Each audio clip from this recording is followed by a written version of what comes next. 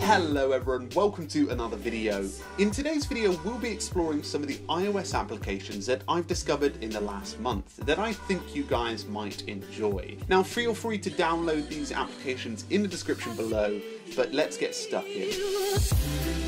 So to start with, we've got Sorted. Now this is an application I'm doing a separate review on, but it is a list and day planner.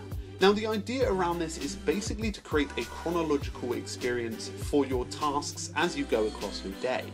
You've got list functions and also calendar functions to help set up reminders and also tasks.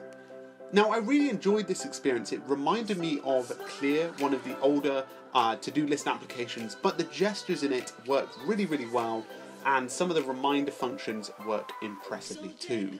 Now the next application I discovered was Pillow. Now this is a regular sleep analysis application. It comes free with an alarm clock, essentially allowing you to track your sleep by placing it next to your head while you sleep.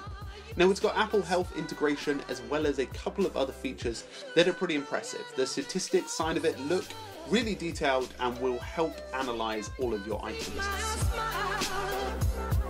Now calendar applications are being done to death at the moment only because of the death of Sunrise, but this calendar application was something a little different.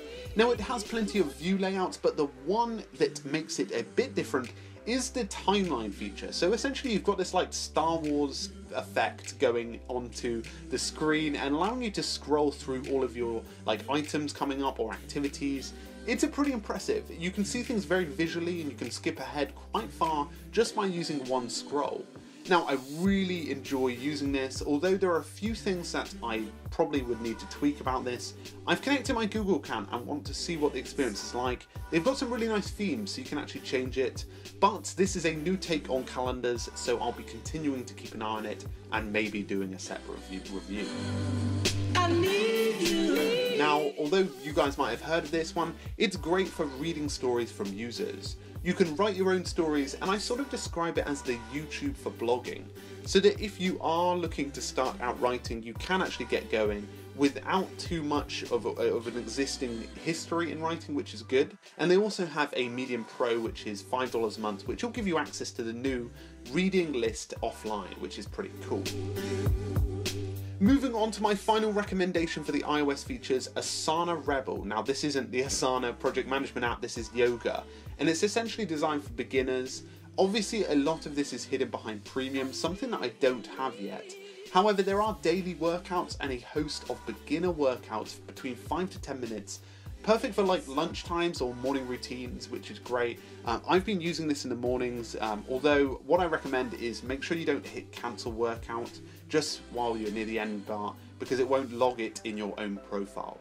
But the experience has been pretty cool and using it has been really fun. There's still some good content even if you are a freemium user.